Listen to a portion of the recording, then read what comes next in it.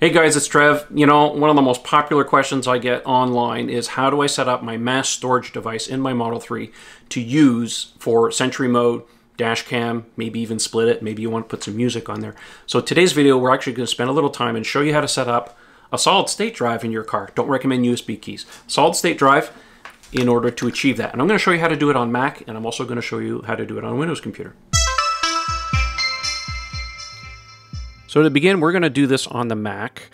The application that you need to use to format hard drives, USB keys, and the like is something called Disk Utility.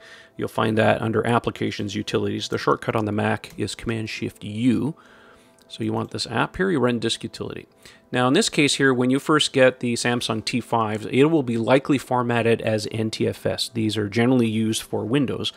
But because the computer on the Model 3 only really understands and can only write to FAT32 volumes, we need to do some things. Now, you're perfectly capable of here just clicking erase and just picking a different format style. I've originally formatted this here as macOS Extended. The format you need here is MS-DOS FAT. But before we do that, maybe you want to be like me and have maybe a certain portion of the drive dedicated to music and the other half for Tesla, Dashcam, and Sentry Mode.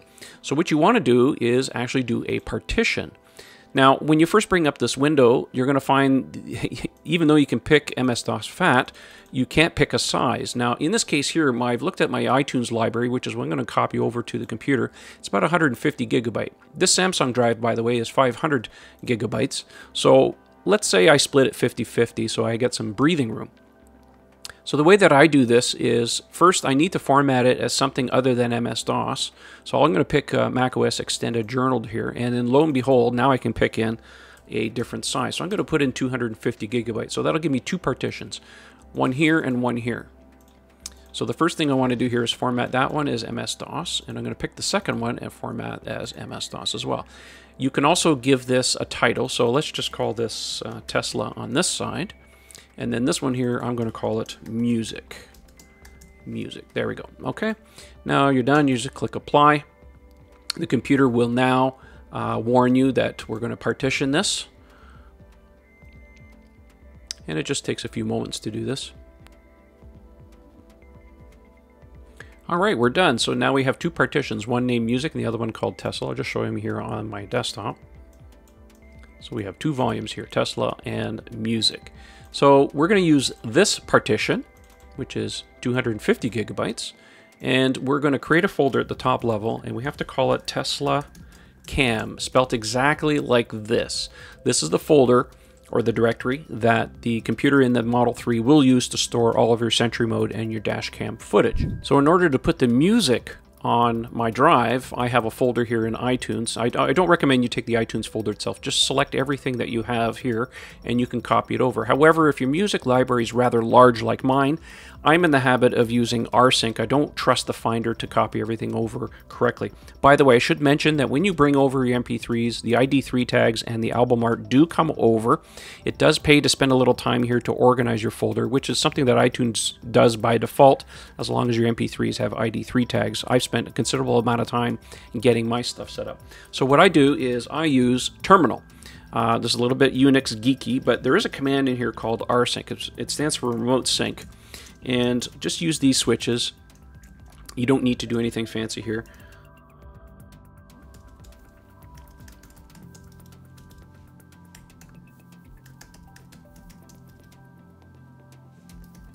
Right, so the command is rsync, all verbose times progress and update. This just makes sure that if something blows up, whatever, I can reissue the command and it will pick up exactly where it left off. So I'm going to take the iTunes folder and drag it into my window, and I'm going to put a trailing slash to tell it to move the contents over and not the iTunes folder itself. And then the destination is easy. We just put a space on there, drag the word or the volume here called Music back up and put a trailing slash and hit go. And then off it goes. This may take a little time depending how big your library is, but this will guarantee that all of your music is copied over in its entirety so that everything works. Now just be aware the first time when you plug in your drive, especially with all your music, the computer in your Model 3 is going to spend some time indexing that library. That can take anywhere from 1 minute to 10 minutes depending on how much stuff you have on there. Just let it finish, and once you're done, you'll be able to tap on the media button, go over to USB, and then you'll see your complete library and you're ready to go. All right, we're in Windows. This is Windows 10.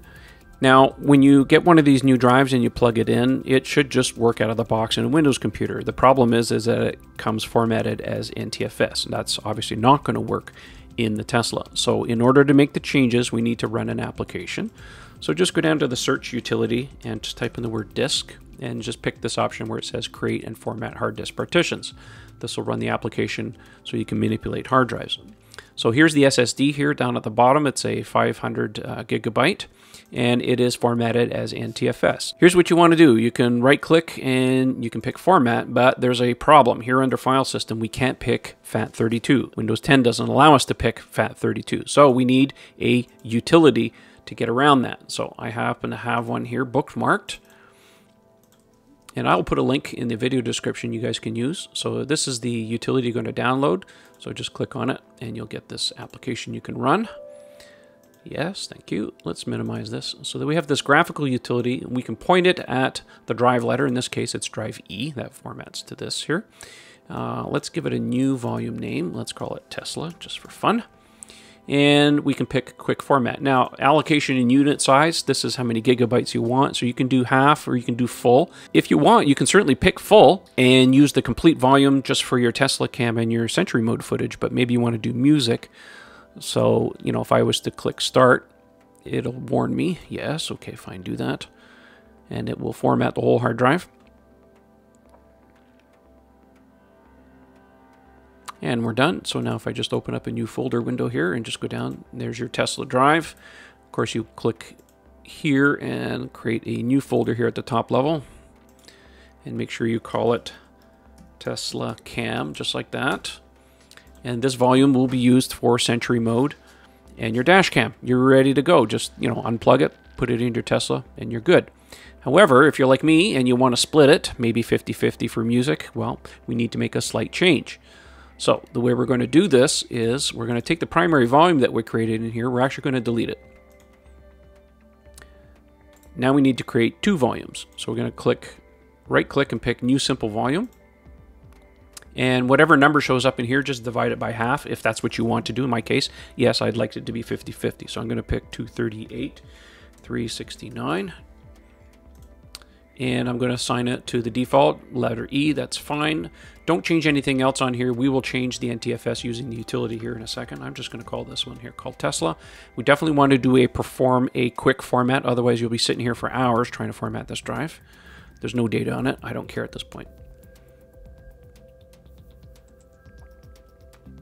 And once the format is done, the drive will just pop up. All right, so now let's take the second part here. This is the second partition. It's currently unallocated. We're going to right click and pick new simple volume.